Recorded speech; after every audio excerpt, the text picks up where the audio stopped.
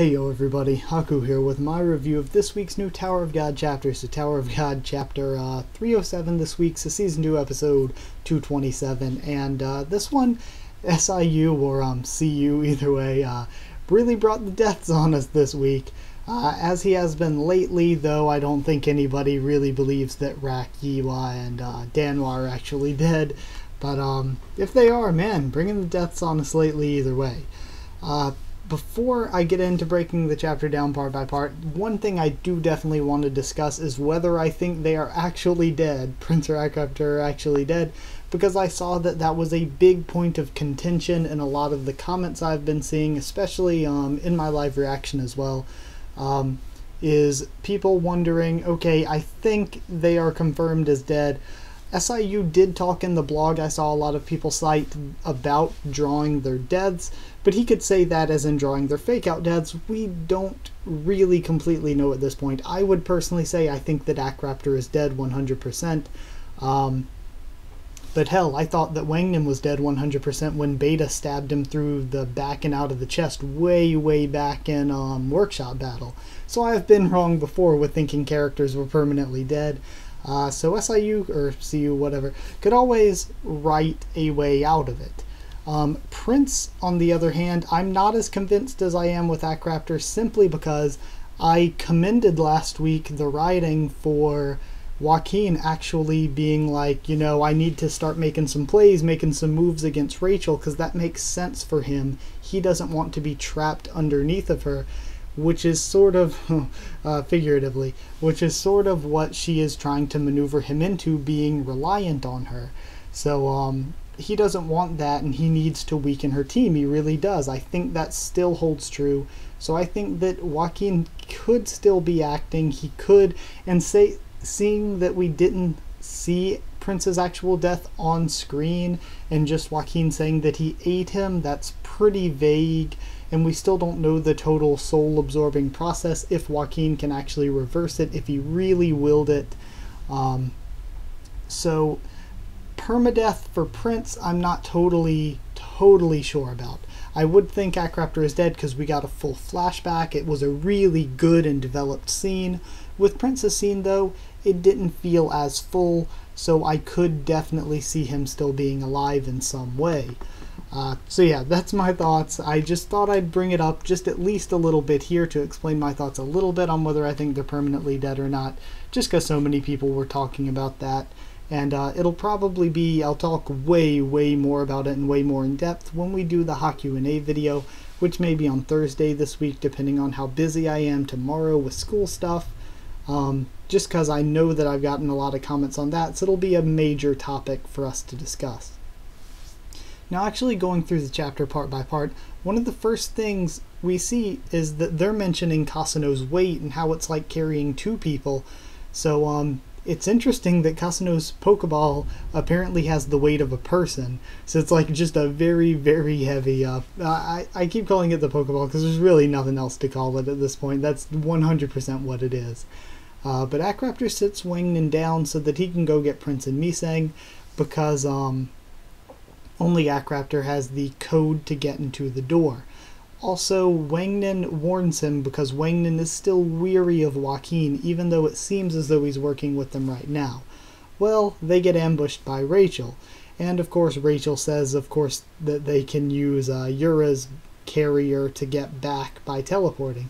So I think it'll be interesting if in the future we get a Uraha versus Andrasi fight, since both of them do have items that can allow them to teleport. I think that would make for a very interesting fight in the future. Rachel does say that Joaquin's not stupid enough to betray her, but by her own logic, I'm thinking he's not stupid enough to not betray her. Not betraying her hurts him possibly a lot more than betraying her does. Of course, he's probably not going to be allowed to have the clone if he totally 100% betrays her, but if he just listens to whatever she says and completely sells out Wangnan's team, then that hurts him a lot, because he is then really trapped with Rachel and he has to rely on her to find his clone to get his power, and he has no real 100% guarantee that she will even do that once she gets what she wants. So, I think by that logic, he should be smart enough to not betray her. Joaquin is very, very arrogant, but he's not stupid arrogant. But either way, Uraha shows up and takes Wangnan hostage, so Akraptor is essentially in checkmate. Joaquin, who has apparently betrayed him, has both his teammates, and Wangnan will die if he does not surrender. So even though under normal circumstances I think that he could take Rachel, he was in checkmate. He didn't want Wangnan to die, obviously. I'm gonna say now that I'm not totally 100% sure if he could take Yura. I think Yura is actually very powerful. Danwa fell in behind her not just because of his whole knight complex, but also because she was very talented and he looked up to her in a certain way, wanted to save her more emotionally than physically. And also when we saw at the wooden horse arc, when she clashed against Kun for a bit, Kun is a very strong character. We don't really see it that often because he isn't in direct fights that often, but he's very strong in a fight, and she held with him, you could even argue she overpowered him a little bit at range. So, of course, ranged fighting isn't necessarily Kun's specialty. So it's very, very interesting that she is pretty strong, even if she hadn't taken Wangnan hostage. So Akraptor's in checkmate. Joaquin gets the password and then says he plans to devour Prince or Misang. And again, I still think he may be making a move against Rachel's team, and he may just be because the way he just whispers it to Prince, it seems like it is set up for him to have worked something out with Prince to maybe Misang thinks that Prince died just to make things even more realistic. I'm not totally convinced at Prince's death yet. So then Rachel says that they need a life to use on the floor of death. So again, very interesting. What do they need a life to use for? So either way, she plans to kill Wangnan since he's injured, useless. He'd just be a weight for them to carry around. So Akraptor volunteers to die in his place. And Akraptor says, you know, I'm going to either kill you or die trying if you kill him. So if you kill me, he can't do anything. He's already, sorry about the sirens, he's already injured. There's nothing he can do. But if you kill him, you're going to have to kill me and lose that life that you have to use. So then, of course, he uses the quote from the end of last chapter, calling Wangnan a tremendously remarkable guy, and he charges Rachel, which forces her hand. She wanted Yura to kill Wangnan. She didn't want to do anything. She didn't want blood on her hands. Personally, she didn't want to kill the person, but he charged at her to force her to kill him because he knew that she needed that life, so she was going to have to keep Wangnan alive if she killed him, or at least seemingly so, because she needed the hostage to leverage against Bomb as well.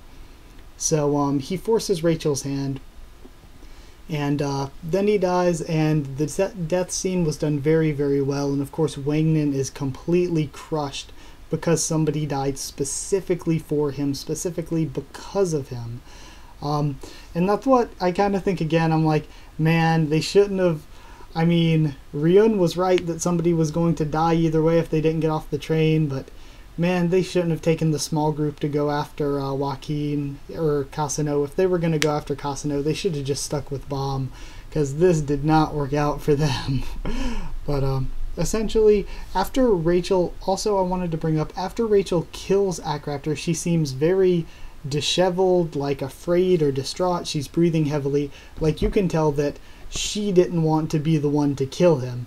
Like, Rachel's evil, but she's like a coward's sort of evil, where she wants the blood on Yura's hand. She wants to still think of herself as the good guy in a way, and she's motivated a lot off of fear, and that was the same thing we saw with her betraying Bomb. And we had the quote with her and Hua Ryun, where she was like, I want to see the stars because I'm afraid of the night, or something like that. So I really think that it's good symbolism, again, showing that she's afraid when she kills Akraptor. But then we have Akraptor's past finally explained. He had a wife from the 10 families, and then her family took the wife and daughter back. So the only clue that they could possibly have is that the wife has an engagement ring like what he wears, and that the wife may have given the engagement ring to his daughter. So he talks about how Wangnan brought them all together as a family, and there would be no us without him. We cut back to Wangnan crying over his body when Joaquin returns with Misang, and he tells them that Prince chose to die. So of course Wangnan blames himself for all of this because he sort of led the team. And Akraptor died for him and everything. But it's very interesting that, like I said, Joaquin just tells them what happens. It just feels like there may be something more there. Not that it's impossible for Prince to die. Prince totally could have just been killed there, but it feels like SIU wouldn't have just done that. It feels like there's something more to it. So then at the very, very end, we have Kun bringing his food to Bomb. Apparently Bomb hasn't eaten or come out of his room, and he's clearly very messed up because of apparently losing Rakiwa Danwa, but SIU kind of hinted at them not being really dead, and I think most of us assume they're not really dead. So yeah, that was it part by part. Really, I'm waiting for the day in the storyline. I want them to meet Akraptor's daughter and like Wangnan to give Akraptor's ring to her. That would be just the greatest thing ever if they meet her climbing the tower somewhere or something, say she's a regular as well, and Wangnan gives her the ring. That'd be amazing. And I see a lot of people keep saying, oh, they keep bringing up the Anak story and saying, oh, what if he's Anak's father? I'm going to say definitely no. He said that they were from the 10 families, but Anak's, like, Anak, it is kind of similar, but we have no clue if Anak's mother was from the 10 families, and from everything that we've seen, it doesn't look like she was from the 10 families. She was just a really remarkable regular that became a princess and then became a ranker. So I don't think that Anak is his daughter. Would it be interesting? Sure, but I don't know. I kind of like the idea of having another new character rather than just throwing that onto Anak's story, because Anak already has an awesome story. Also, I love the feels this chapter, and the most important part of this chapter is what it did for the future, the questions it raised, because we just had, over the course of the Name Hunt Station arc, we had confirmation of the connection between Wangnan and Karaka and the rings. We had confirmation of the 10th family. We had mounds and mounds of reveals and new information brought to us in the Name Hunt Station arc. So it's good that this gives us a lot more questions. Which family was Akraptor's family, was Akraptor's wife and daughter from? Who are they? Do we already know them, or are we yet to meet them? And when we are to meet them, what are we going to do about it?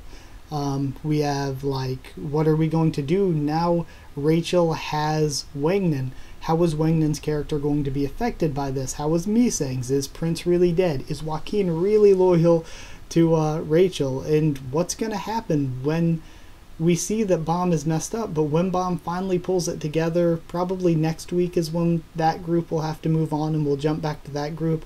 Unless we stick with Wangnan with Rachel's group a little bit longer, we'll probably just jump back to Bomb's group. What's his group going to do now? And then what's going to happen when Bomb finds out? Bomb was part of that group that was like a family with Akraptor and Prince. When he finds out that they're dead, at least possibly, how is he going to flip out about that? And they're like actually probably dead, not like the Rack kind of dead where he's probably not. So, yeah, I think that this chapter did a lot for the future. So, yeah, that's pretty much it. And this too, I'm hoping that this gets rid of a theory that I've hated for a long time, and that's the Itachi Rachel theory, where Rachel is actually a good guy and she's just been doing all this different stuff to try to help Bomb, and there's going to be some big reveal where everything was supposed to work out a certain way and she was actually helping Bomb the whole time.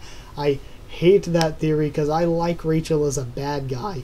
She makes a very good villain. Pretty much everybody completely hates her, which makes her a great villain. We hate her as fans, and that's good. That makes her a good character, a good villain, and I think turning her into a good guy, going the Itachi route with her would suck. I would not I would not be happy with this. And for her to kill Akraptor like that, I think finally pushes it to the edge where we're like, okay, there's no way she cannot still be a good guy after freaking murdering Akraptor.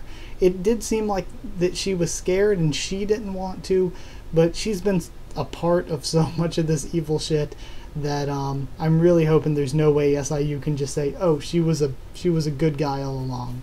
So I'm hoping this destroys that theory. So that's it.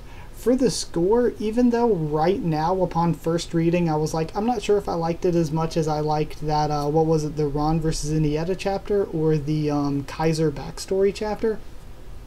While I'm like, I don't know if I liked it as much as those, I do have to say that this is going to be one of those chapters that I already know right now in a couple months, as we've seen some new reveals and gone further, this is going to be one of those that I can go back and read and be like, this had so many connections to everything and was the start of so much stuff. So because of that, I would say that this deserves 10 sacrifices out of 10, I guess. It's got to be 10 out of 10 just because this is huge for the future of the story. Even though it doesn't seem huge right now, this leads into so much stuff that we're going to get into later. And yeah, guess that's my thoughts on this chapter. So either way, I really, really loved this one. I hope you guys did as well. So like if you liked the video and comment down there and tell me what you guys thought of this chapter and what you thought of my thoughts on it. Lots of questions brought up here.